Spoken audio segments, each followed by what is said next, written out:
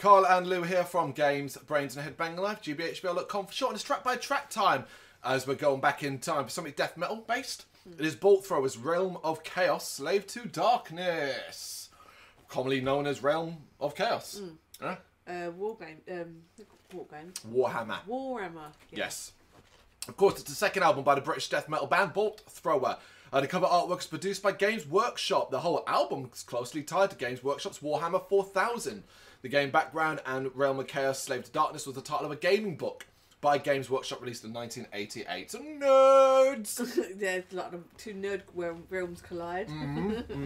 The album was released on Earache Records, Mosh 13 in 1989. In 2005, a reissue was released by Earache featuring new artwork. The band advises not to buy the reissue, as they have not been involved and will not get any royalties. So don't do that. Oh. Which is just bang out of order. Wow. Don't be fucking taking people's work. That's bad. On the 14th of September 2016, the band announced that they were breaking up following the death of drummer Martin Kearns exactly a year later. And that's been the case since. Bolt Thrower haven't been active. I'm surprised I didn't know how little I know of Bolt Thrower. True, same here. This isn't a band I followed or ever really listened to. And this is certainly the first full album I've ever listened to. But we know, we've seen the spin-off band. We've seen Memoriam. He's got the front man, the vocalist. Yeah. And I'm like, oh. It just happens sometimes. It's metal history that we don't like. Well, in the heyday, this wasn't the music I was listening to. Death metal, yeah. It really, really wasn't. So simple as that. But I get the impression, based off camera stuff, you did not enjoy this album. No, I did. I just feel like I'd put a few death metal tracks on as like just a sprinkling in the playlist. And I do prefer listening to watching like death metal live. Right. I do enjoy that, the real getting it the experience of seeing it live. On record, it can be a bit samey. Okay.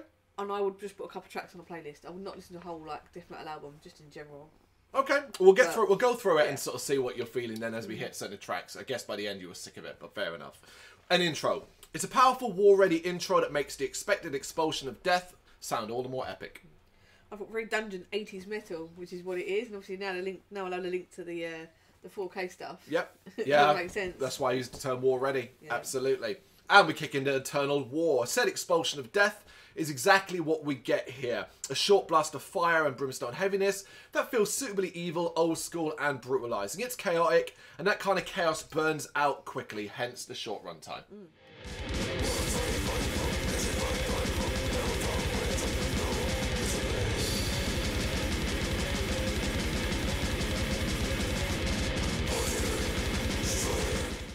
Nice fast start, nice groove, very abrupt ending. Yeah. So literally, done. Yeah. But I quite like that. I liked it as well. It kind of set me up well. I'm like, okay, I'm going to get into this. If you're going to go that fast and heavy, you got to keep that shit before you burn out, basically. Through the Eye of Terror. A measured approach here. The methodical but ripping riff work. The savagery that emerges from the vocals. The tempo shift to something more thrashy. And the resulting brash wave of noise that slams into you, knocking the breath out of your lungs. This is quality stuff for me. I really enjoyed this. Yeah, this is a banger. I put nice rich sounds. Solidly heavy. I thought that word solid made sense. It was just like impactful. Yeah, I used the term solid in my reviews. Yeah, absolutely. Yeah, it's a descriptive word. Absolutely. Yeah, I like this track a lot. Dark Millennium. I'm feeling the instruments in this one. The drums are crashing around like thunder. The riffs are the lightning strikes, and the bass is the rumble of impending doom. Fast and energetic death metal with a really sickening level of heaviness running through it. I really like this one. Yep, same. It's fast and punchy and short as well. Like, it doesn't drag. It's like it's to the point. Like, there we go, done. Which I really liked. Well, so far so good. All good songs.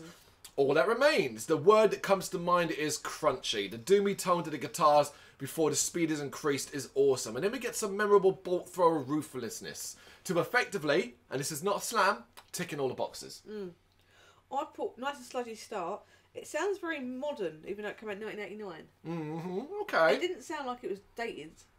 Yeah, I think you could apply to the whole album, really. Yeah. It doesn't sound like it belongs in 1989. Just something about that one just stood out for me. Okay. Yeah. Lost Soul's Domain. The riffs are chunky beggars here as Bolt Thrower deliver a track that is all about the headbanging and the circle pits opening up. The chaotic drumming really stands out here too. It's a little bit nonsensical at times, but that just makes the moments of order all the more impressive. A nice groovy headbanger. I thought this album was non-stop, which is what it feels like. Yeah, that's true. The drumming is amazing. Yeah. I always like death metal, the blast. Yeah, absolutely. That's what I like to do in a band, so... It's relentless, yes. Yeah. Plague Brrraains. However, this is where I ran into a problem. And it's one that would actually remain for much of the rest of the album. And that it's the similar sound of tracks. Not enough here to ruin the experience, as I still thoroughly enjoyed the destructive speed and devastating death metal power of this track, but I'd be lying if I didn't admit to some bleeding and blending here.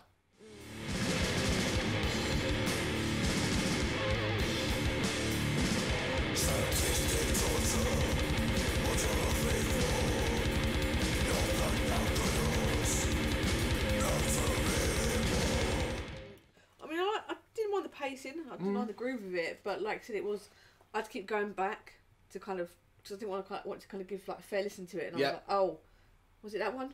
Was it that one? Yeah. So, like, because sometimes I listen to this on the move. Yeah. This one I actually sat with it open on a window, so I kind of keep going back to make sure I kind of made notes on it, and I was like, that's not a good sign for me. And it's not that it's a bad track at all. It's just that okay, this is some very familiar.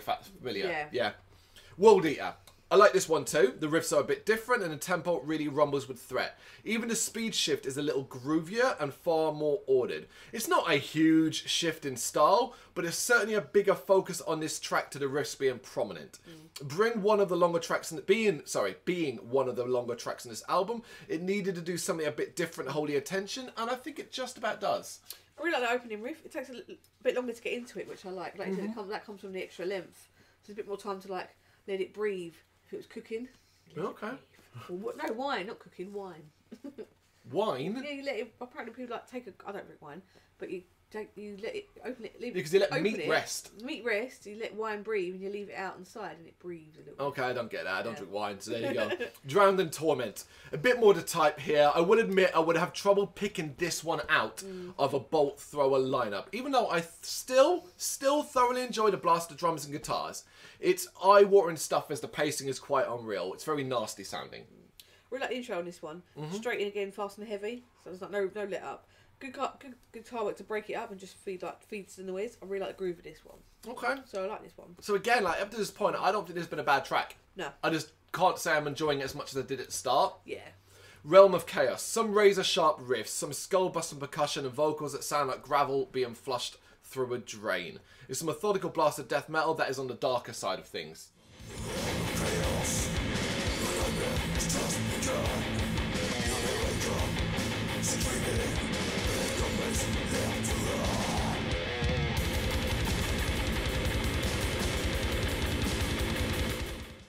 So I did enjoy it, and obviously this Realm of Chaos is like a direct link to the. That's not the right word. Title track. Yep. I did enjoy it, but I'm kind of death metaled out. Yeah, I get it by now. And like I said, that all links to like I do prefer this kind of music in like a live environment. It just does more for me. So yeah, it was kind of a bit of hitting a wall really. That's all it is. Yeah, it's like you're full up. It's like you're full up. You're just like, I don't fancy that extra little slice of pizza. Prophet of Hatred, which is a CD bonus track. If you don't know. Nothing wrong with this one either. Just a bit more bolt throw bang for your buck. And if you've liked everything you've heard up to now, you'll enjoy this one too. Yeah. Simple as that. Solid track. Like to end the album on. So if we're gonna people say about that British getting the job done kind of thing. Yeah. It kind of made me feel a bit like that, like it was just solid death metal. Okay. But I did enjoy it. Same. Yeah. And that's the outro as well. We get a nice book into the album. The echoing cave and feeling of emptiness end things in cold fashion. Yes, overall, a very solid album. You used that word there, and it's going to be used here from me. Solid from beginning to end. Well, I'm like, there isn't a bad track on it, but there's also a lot of stuff that I probably would forget almost immediately. Yeah, because it's not that it's like crap or uninspired or like that. It's just like it's a death metal album from beginning to end. And it's predominantly played at one pace, certain level of speed, certain level of heaviness, consistently. Yeah. I think I'd put my top 3 tracks on a playlist. Okay. Because you get a bit of range, you go, oh yeah, when it comes in, you're like, oh sweet, I like that one. Well, see, for me, the top 3 tracks were very interchangeable. Okay. I could have mixed and matched any. So I just ended up going, when I came to deciding my 3, I was like, well, you enjoyed the first half more, so you're going to pull them from there. Yeah. And I've gone with Through the Eye of Terror, Dark Millennium, and All That Remains. So those 3 in a row. I've gone for All That Remains, World Eater, and Drowned in Torment. Oh, so you've gone the latter half? Yeah. After all your complaining? No, but these ones had slightly different elements to them. So. No, fair enough.